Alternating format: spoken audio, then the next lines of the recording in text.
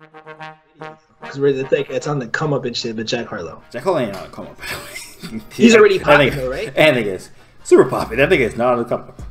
But he doesn't. He has what's popping though. But like, okay, let me go. All right. So if you're wondering why Jack Harlow just all of a sudden became a big thing, it didn't happen overnight. Where him going viral, which I think the moment that made him a star wasn't What's Poppin', because What's Poppin' was out for since 2018. The remix came out a year later. The album hasn't gone gold or platinum, by the way. So What Poppin' was a record, but Jack Harlow was still getting referred to as being a white rapper. Like, oh, he's cool for a white guy. He had records with Bryson Tiller.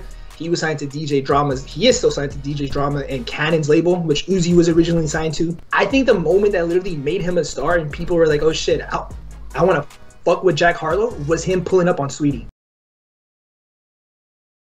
and putting his hand over her palm and be like, yo, am I making you nervous?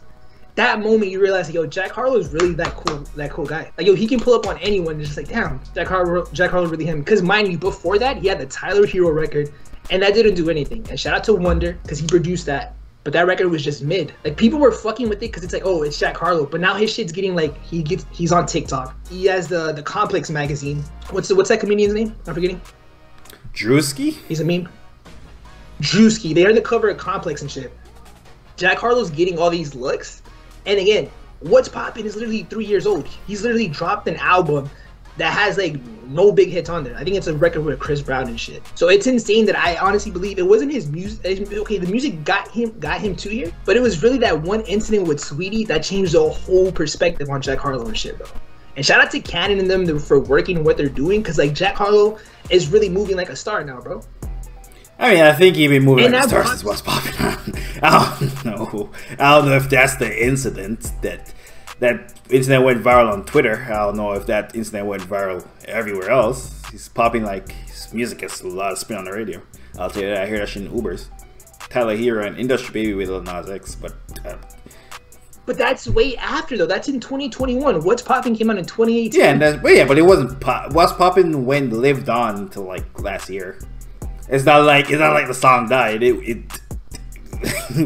Like it's the one that made him into Jack Harlow. No matter when it came out, it was rocking in 2020 through the pandemic, and it was rocking in 2021 kinda. Tyler Hero was a dud. Industry Baby's fire. The rest of his music is cool. To mediocre.